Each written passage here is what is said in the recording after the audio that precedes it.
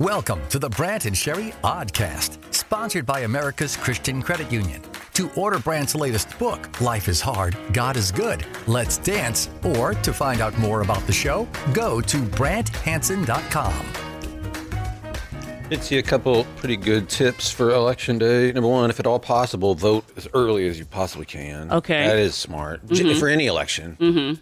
On Election Day. That way you can be obnoxious about how I voted. Yeah, with your little sticker and stuff. Yeah. The second one was, I read this, that if your election official hooks you up to a machine via a needle in your arm, you are actually donating blood. Okay, yeah, so keep that in mind, everyone. Yeah, that's good. Keep it in mind, everybody. Here's a reminder, and this is something we talked about a lot, but hey, today is a great time to talk about this. You can outsource your worries to God. You give them to Him. And if it's election-based or for our country, that's a legit thing to be concerned about. I get that. But we don't need to be anxious. And so what we're told to do explicitly is to cast our cares on Him because He cares for us. If we're casting them on Him, they don't stay with us, right? So we're actually giving them to Him. He can handle it. I can't. I just can't. He can. So I'm going to do that, and then I'm going to thank Him for what He has done. That's what we're told to do. Outsource the worry to God. Nothing is more important than our annual Christmas pageant. The pageant is sacred. But this year, the Hermans are absolutely the worst kids in the history of the world. This is gonna be a real disaster. From the creators of Jesus Revolution and directed by Dallas Jenkins, the creator of The Chosen, comes the best Christmas pageant ever. Ooh. A hilarious, feel-good Christmas classic in the making. Now that's a pageant I'd actually like to see. The best Christmas pageant ever. In theaters this Friday. Rated PG. Parental guidance suggested. For something completely different, we have breaking animal news. Okay. Animals are out there doing stuff. This is so interesting. The Seattle Times had an article about T-Rexes. Okay.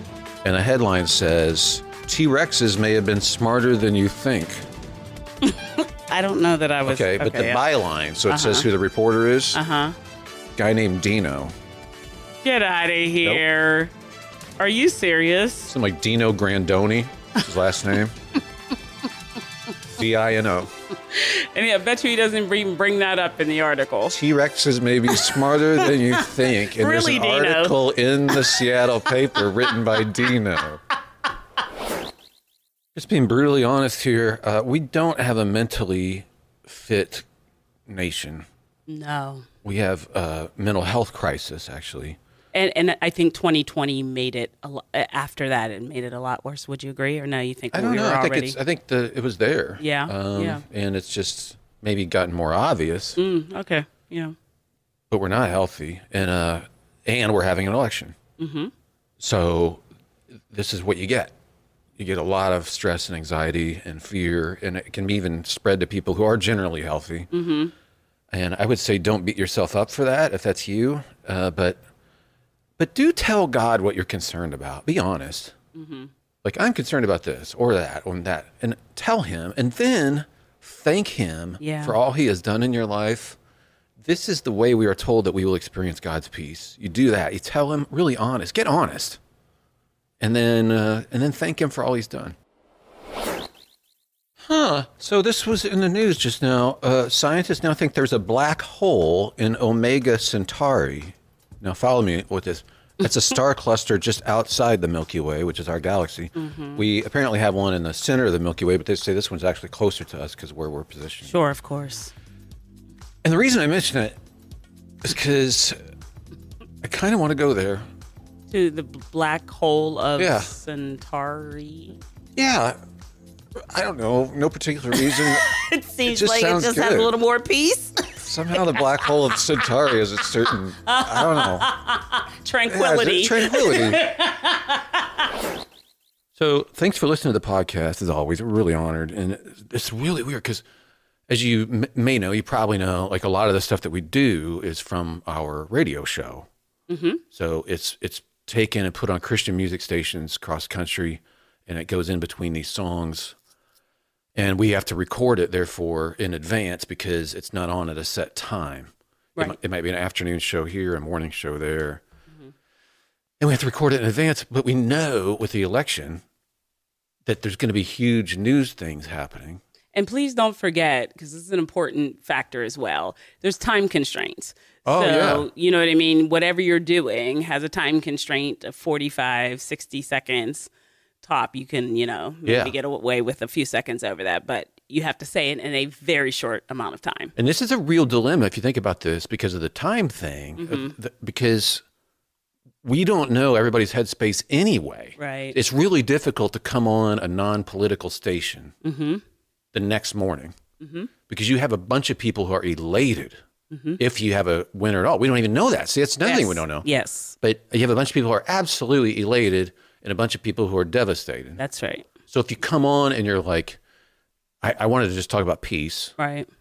But then that's going to sound defeatist to half the people. And the other half are going to be like, yeah, I needed to hear that. Right.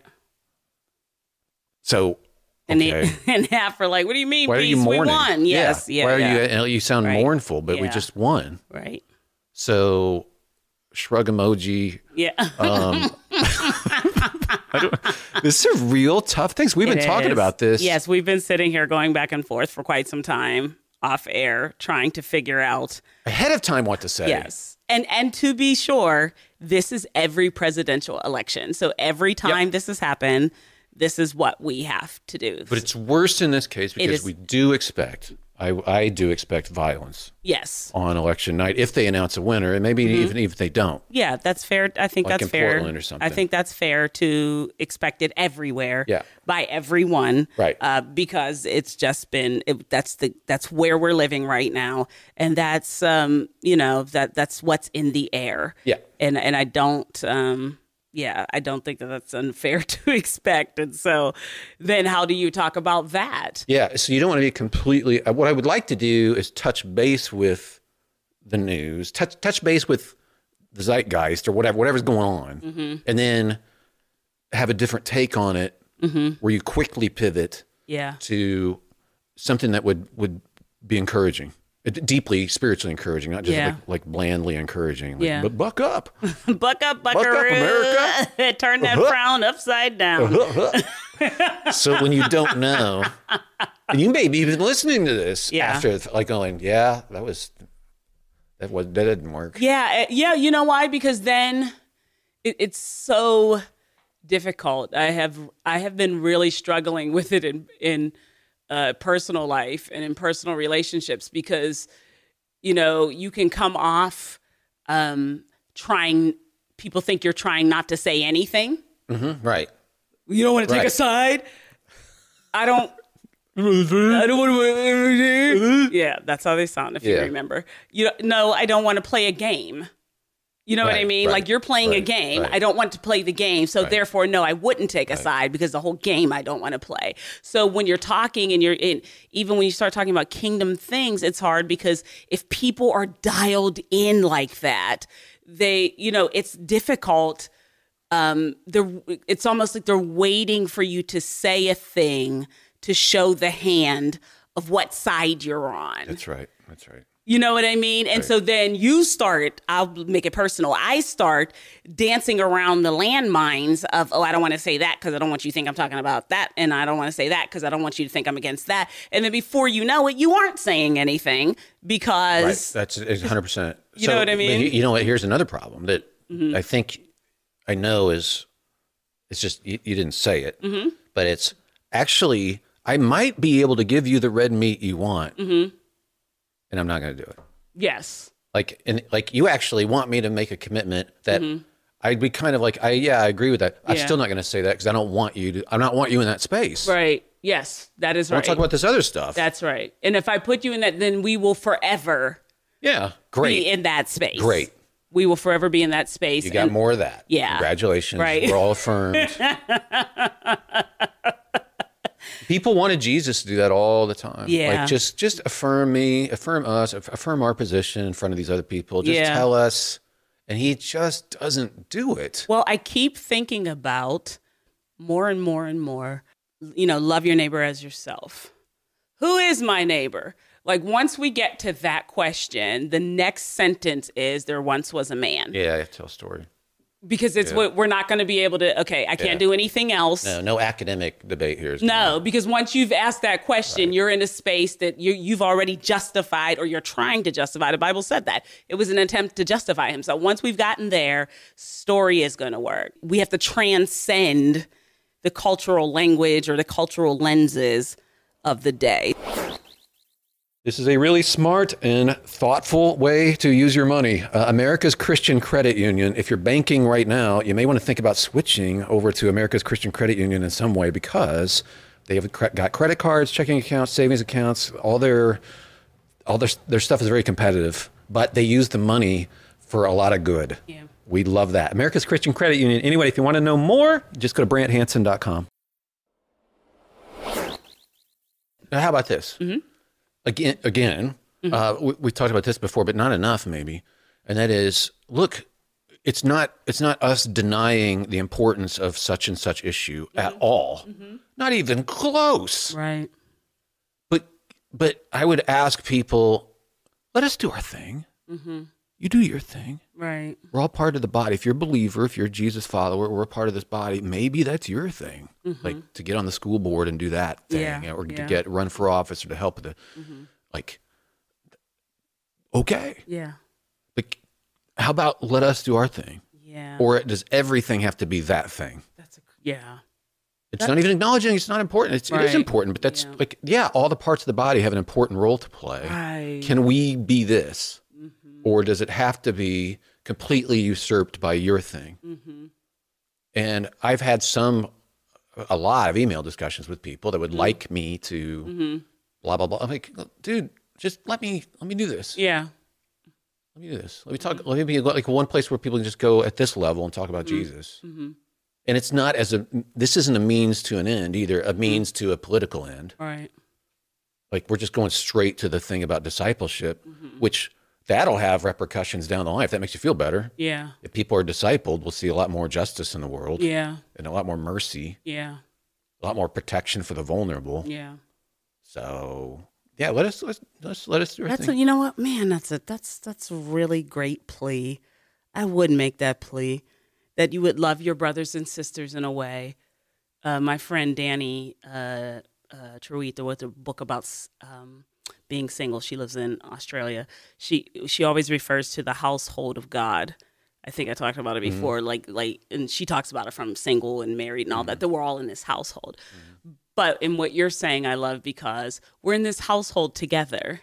You know what I mean? Yeah. Like you got your thing in this, but we're still in this household. Yeah. We're not all going. That's the beauty. That's why Jesus said, and they will know you're my disciples, because in this household, they can look in that window and know that and see us loving each other. Yeah, right. We're not doing and respecting all of that. Yes, yes. I mean, I got this burning thing in me to like get people to go, wait a second, we're misunderstanding Christianity. Mm-hmm. We actually need to be followers of Jesus. Mm-hmm. However, let's say you are trying to make ends meet and you got 2 little kids in the house and you're a single mom and whatever. And I'm like, no, you need to drop it all and you need to find a radio gig and proclaim my thing. Drop it all. No. That's not right. No. That's so good. You're all building each other up, encouraging each other. And into the unity of, that's exactly what that is. Yeah. You keep talking, because I'm going to find that scripture. That's in Ephesians. Okay, good. We just noticed this other scripture. I remember it's 1 Timothy chapter 2, and it starts with, I ask you to pray and give thanks for all those in authority, and then seek to live a quiet life. Mm-hmm, mm-hmm. 1 Timothy 2:2. Yeah. I urge then, first of all, that petitions, prayers, intercession, and thanksgiving be made for all people, for kings and all those in authority, that we may live peaceful and quiet lives in all godliness and holiness. So there's something about peaceful and quiet. You can be peaceful and quiet even if you say stuff. Yeah, yeah. You still have this spirit about you that's God's spirit. Yeah. And it's not coercive and hateful and condescending. Go ahead, sorry. No, I love that. In Ephesians, it starts with verse 13. it talks about us all being built up. And it says, until we all reach unity in the faith and in the knowledge of the Son of God and become mature, attaining to the whole measure of the fullness of Christ.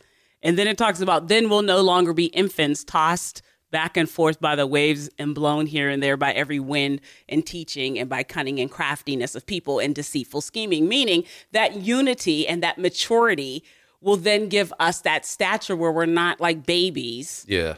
You know what I mean? Yeah. It matters. Yeah. This matters. So I'm glad you said that, because I could stand some of that on my end of saying, you know what, if that person is passionate about that, that's because that's their thing, Sherry, and they don't have to be passionate about your thing. So yeah. So if the rest of what we do for the radio doesn't quite ring the bell the right way, we apologize. But wow, it's tough. It is. 3D chess, which I've played. Okay. And that was tough.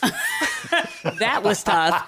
And this is tough. It is tough. That's what we're trying to say. My friend had a Star Trek edition, and it was really fun. So we played it at work all the time. All right. When we get on the other side of this, just let me know if it's if it equates. It's really fun. The Brant and Sherry Oddcast, sponsored by America's Christian Credit Union. To find out more about the show, go to BrantHansen.com.